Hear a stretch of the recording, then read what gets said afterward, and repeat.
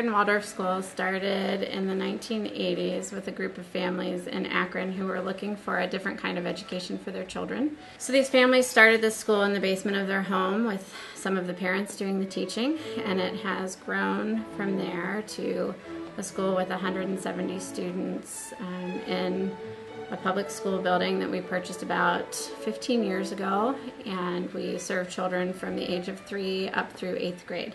It has a core curriculum in reading and writing and math and science and history, but it also has the well-roundedness of the arts. So the children all experience choral music, instrumental music, painting, sculpting, drawing, gym class, 2 foreign languages, handwork, woodworking. So it's a very well-rounded education.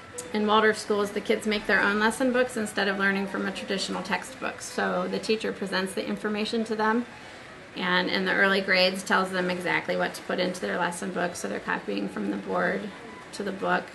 But as they get older, it'll turn into an exercise in how to take notes from the story that they're hearing, which is actually a lecture as they get older.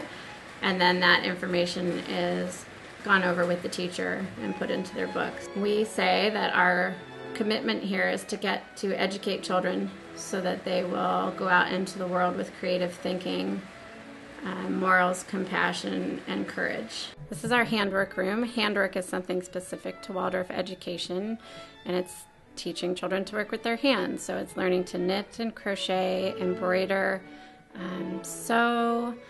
And our goal is not to teach the children to become knitters or sewers per se, but it's really to help support their academics and get their minds to think in a different way. It's really to connect the brain synapses in their minds through a creative art. So it's wonderful for the young children. It helps with their eye tracking from left to right for reading. It helps with simple math because they're adding and subtracting their stitches.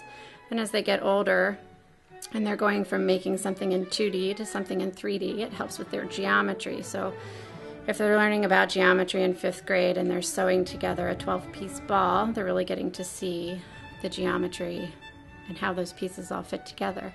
The curriculum is very integrated with the handwork so that they are doing something that they're learning about. This is our woodworking room. Woodworking is something we teach in Waldorf education. In our school, we teach it from 5th through 8th grade, and our goal in the woodworking class is not to teach the children to become carpenters, but it's really to teach them will and perseverance. So their first project is usually a mouse that they make out of a block of wood.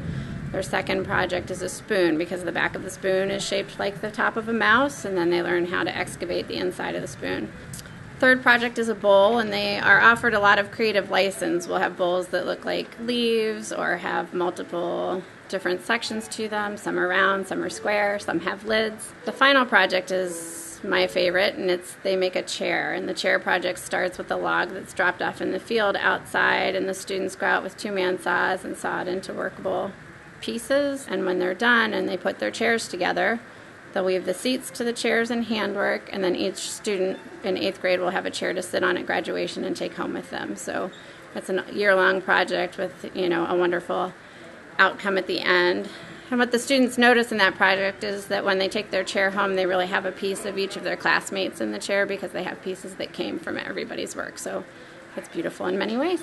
This year we are partnering with St. Paul's Episcopal Church in Akron. They put on a community meal that's free once a week for all who come, and we're donating the proceeds from our gardening program to them to use in the community meals. We have a garden that the whole school helps to plant and maintain, and we have a greenhouse where they can start seeds early, and those will go into the garden. It's teaching them science, it's teaching them about gardening, it's teaching them where their food comes from, it's teaching them about healthy eating and what's real food and what's not real food.